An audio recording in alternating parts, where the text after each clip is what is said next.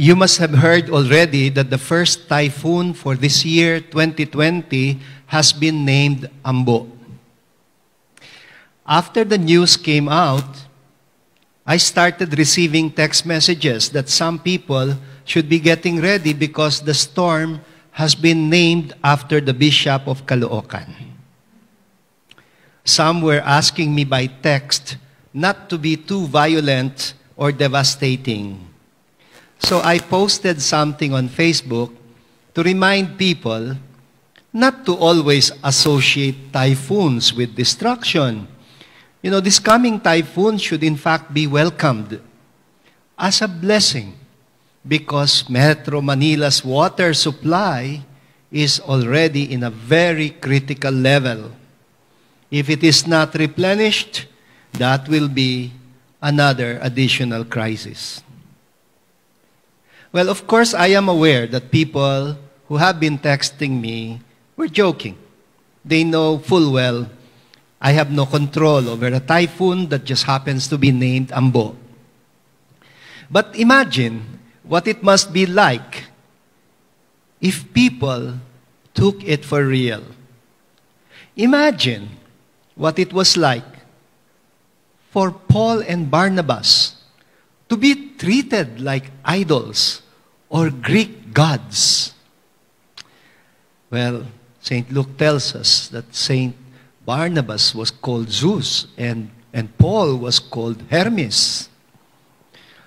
In our first reading, Luke tells us that while Paul and Barnabas were on a visit in this Lycaonian city of Lystra, a man who was crippled from birth was able to walk again after Paul commanded him to stand up. And the people were so amazed that they proclaimed the two of them as gods who had come down on earth in human form. Gods in human form. And they even started to worship them and offer sacrifices to them. You know, I like the way the two apostles reacted. Luke tells us that Paul went down. It's a graphic way of saying he refused to be put on a pedestal to be worshipped. The two of them went down and mingled with the people and even tore their garments, well, probably to show them that they were real human beings, that they were ordinary mortals with flesh and blood who just experienced the power of invoking the name of Jesus. Well, Paul says, he confronts them. He says, why are you doing this? We are human beings with weaknesses, the same weaknesses that you have. And we are now telling you to turn away from useless things. Turn to the living God. In short, what Paul was really telling them was, I am just a medium. I am just a messenger. Please pay attention, not to me, but to the message. Well, Paul is trying to explain to them that he's calling attention not to himself, but to the living God, to the goodness of the living God. He says, and listen to this because it's very relevant to all of us. It is God who is giving you rain from heaven and fruitful seasons. It is God who is providing you with food and filling your hearts with gladness. Very timely, no? But in the end, in spite of the speech of Paul, well, it's useless. They don't listen. The people just get fixated on the medium or on the messenger himself and not on the message. They treat him and Barnabas like idols and offer sacrifice to worship them. I hope you don't mistake the things that I'm going to say now. But sometimes, honestly, I imagine our canonized saints in the Catholic Church probably wanting to talk like Paul and Barnabas to some of our fellow Catholics who behave like the Lycaonian people did. Maybe sometimes even our beloved patron saint, San Roque, the patron of the victims of plagues, is getting pressured by his devotees. I imagine him wanting to say something like this: "Hey guys, please don't forget, I'm just a human being with the same weaknesses like you." The words of Paul. I just tried to follow Jesus, our common Lord and Master. Thank you for the honor of calling me a saint. But please don't turn us into gods. We're not. We can only pray for you and invoke with you the name of Jesus. There. I have said it as directly as it needs to be said. And it is said by a bishop. For the sake of some of our fellow Catholics, or for the sake of some of our fellow Christians from other traditions even, some of whom think that we Catholics have turned into idol worshippers, which is not true.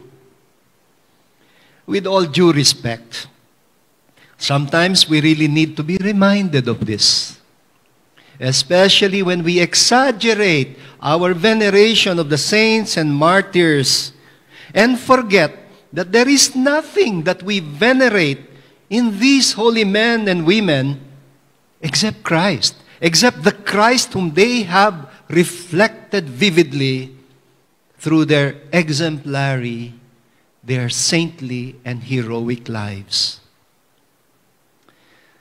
Well, good reminder when we dance to our patron saints and try to obtain favors from them. They might do what Paul and Barnabas did in our first reading. They would jump down from their pedestals and call attention to no one else but the one God who has made himself known to the world through our one Lord Jesus Christ. Remember, whatever the apostles, saints, and martyrs said and did, they always did it or said it in the name of Jesus, who acted powerfully through them. Just as he continues to act silently but powerfully through us, through you and me, through the members of his body, the church. There is power in us only because we are parts of Christ. Even Jesus refused to be simply reduced to an idol. Do you remember what he did when people wanted to turn him into a king, when they idolized him? He ran away. Do you remember how the demons who were speaking in the body of a possessed man proclaimed him, "Oh, Jesus, Son of God Most High"? And what did Jesus say to him? "Shut up." Do you remember when Jesus healed the possessed man from the Gerasene region, and the man wanted to stay with Jesus, maybe to idolize him too? But Jesus told him, no, go back home instead and tell your family what God in his mercy, what God has done for you. He didn't even say, tell them what Jesus did for you. He said, tell them what God in his mercy has done for you. In the gospel today, there is another Judas, not Iscariot, Judas Thaddeus. He asks an important question. He says, how come you make yourself clearly known to us, but not to the world? You know, it's obvious to me now, how come? Why? Because he did not want us to reduce him to an idol. He calls attention only to the kingdom of God. You see, It wasn't Jesus who proclaimed himself as Christ and Son of God. It was the Christian community. He proclaimed only the kingdom of God. But he taught us to call God our Father. You see, the problem is worship does not always change people. Do you remember what is written in Psalm 51? The psalmist says, "For in sacrifice you take no delight. Burnt offering from me you would refuse. My sacrifice is a contrite spirit. A heart humbled and contrite you will not spurn." And in another passage from Hosea chapter 6, verse 6, the prophet says, "It is mercy I desire, not sacrifice." Oh, my dear friends, could it be that God allowed our places of worship to be closed temporarily so that we can sincerely ask ourselves if we have not tended to turn our churches again into temples for idol worship or mere places of sacrifice?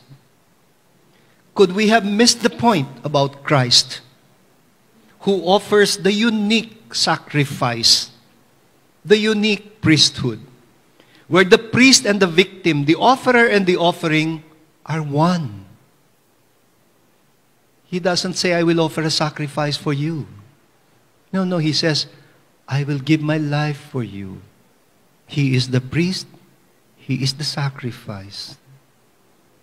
Could we have forgotten the mercy that God desires?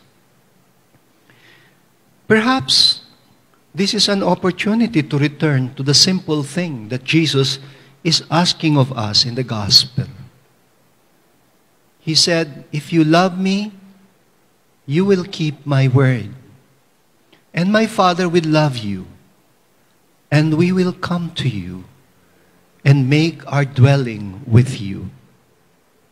And we will send you the Holy Spirit." Dear brothers and sisters,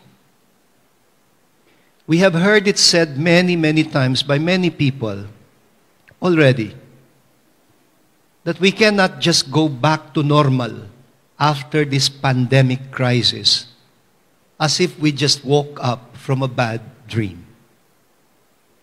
It cannot just be more of the same after what we all have been through.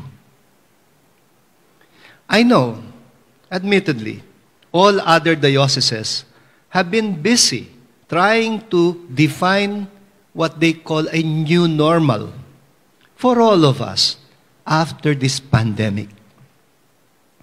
But you know, honestly, something within me tells me that the new normal that we try to plan again is not going to be normal. That maybe we should submit it first to serious prayer and a discernment process.